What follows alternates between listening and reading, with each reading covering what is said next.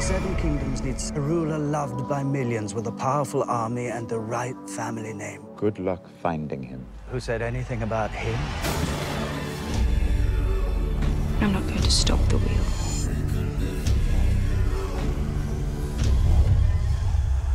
I'm going to break the wheel.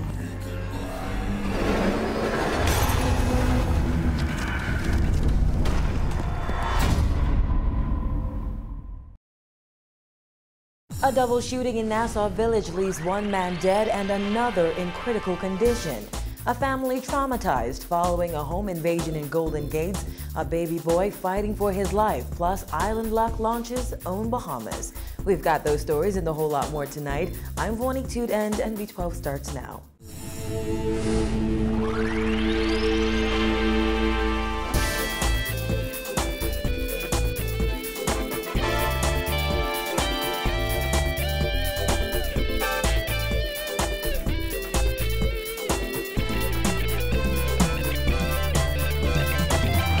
Topping news tonight, gunmen opened fire on two men this morning, killing one of them and leaving the other in hospital in critical condition.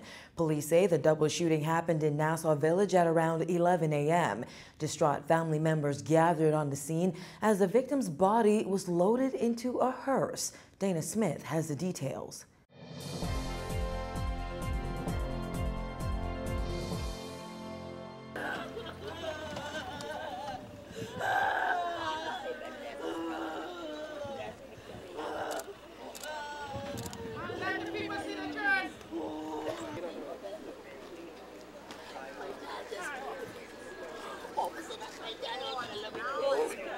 I always thought this thing was in here.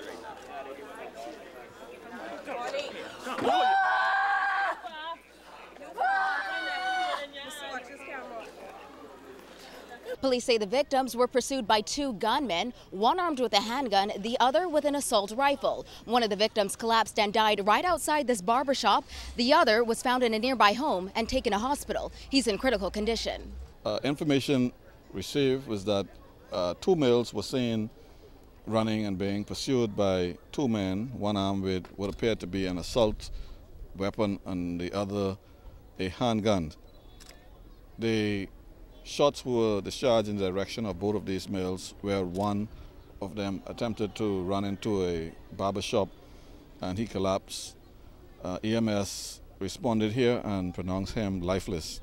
Roll said the incident occurred around 11 a.m. at Alexandria Boulevard. He said officers were alerted after receiving reports of gunshots being fired. After responding, they met the victim's body on the ground with multiple gunshot wounds. Roll said the second victim was found alive at a nearby residence, also suffering from multiple gunshot injuries. Shortly afterwards, officers were directed to a residence on Price Street, where a second male was found suffering from multiple gunshots to the back.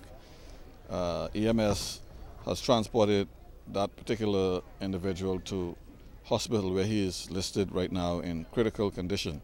Family members at the scene identified the victim as 28-year-old DeAntoine Burrows. The other victim, who is in hospital, is 27 years old, according to police. Roll said investigations are still in their preliminary stages, and officers are now on the hunt for the gunman, who Roll said escaped in a car. Our information is that the persons after this shooting left this area in a silver or gray small vehicle. We appeal to anyone with information on this to reach out to us and help us to advance this investigation here in the Nassau Village area this morning. Police are asking anyone with information on this incident to contact them at 911 or 919 or Crime Stoppers at 328-TIPS. From Nassau Village for NB12, I'm Dana Smith. The parents of a disabled teen are outraged after robbers allegedly put a gun to his head and held a knife to his throat during a home invasion. They say they arrived home yesterday and found their son in tears. Kai Joaquin has the story. So this criminal is still on the loose and he threatened my son. He had no mask on. He said if my son says anything, he's going to come back and kill him. We're talking about a disabled child. What's going on in this country? Those are the cries of a mother retelling the story of how she and her husband arrived home yesterday to meet their 19-year-old wheelchair-bound son crawling on the floor, crying for help. Intruders had reportedly broken into their home through their bedroom window and realized that someone was home. They put a gun to his head, they put a knife to his throat, and they punched a disabled child.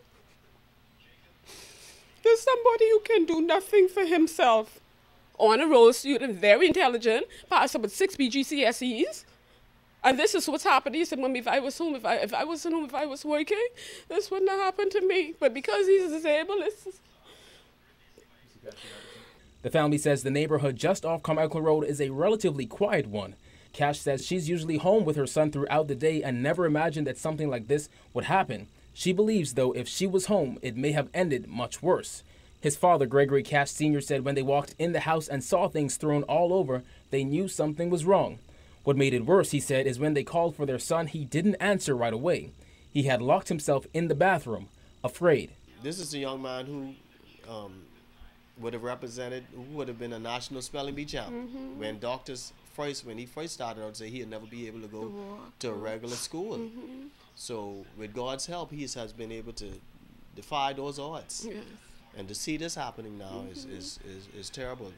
Gregory Jr. is a graduate of Anatole Rogers and did so with honors. He has cerebral palsy and is the third of 5 children. The remaining 4 children, all national athletes. And according to their mother, they aren't taking the news too well. But my sons, they're so angry that they're asking him how this boy looks. They want to take the law in their own hands. I said, no, leave it in God's hands. But that is what our government has caused this country to come to, because they refuse to do anything about crime.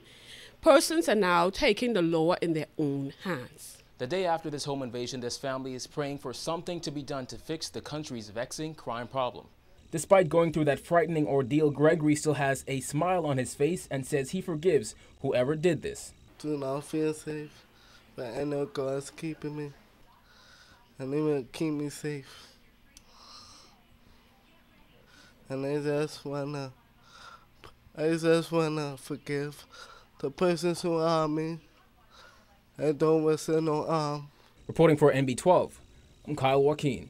Police on Eleuthera are investigating the death of an American man. We're told that around 10 a.m. Thursday, a 33-year-old man from North Carolina was kiteboarding off Schooner Bay when he lost control and crashed into the water. He was later pronounced dead at a local clinic. Police say an autopsy will be performed to determine the cause of death. And the victim of a traffic accident has succumbed to his injuries. Police say the 67-year-old man was the passenger in a Honda Accord Thursday afternoon when the female driver lost control of the vehicle and crashed into a tree on Tonic Williams-Darling Highway. The woman was treated in hospital for her injuries and discharged. However, the male passenger died. Citing work demands, co-chair of the Bahamas' National Reparations Committee, Alfred Sears, has resigned nearly a year after he was appointed to that position. Sears said given his obligation as chairman of the College of the Bahamas, which is transitioning to university status, and the demands at his law firm, he has not been able to give the committee the time and attention he feels it deserves. Sears told us he informed his co-chair Philip Smith and Foreign Affairs Minister Fred Mitchell of his decision. However, he said his resignation in no way reflects his lack of commitment to the objectives of the committee, which was announced on March 24, 2014, ahead of a formal push by CARICOM heads to get reparations, debt cancellation, and an apology from former European colonizers. We have heard very little about the committee's work since appointments were made. However, Sears insisted that committee has been doing quite a lot of work.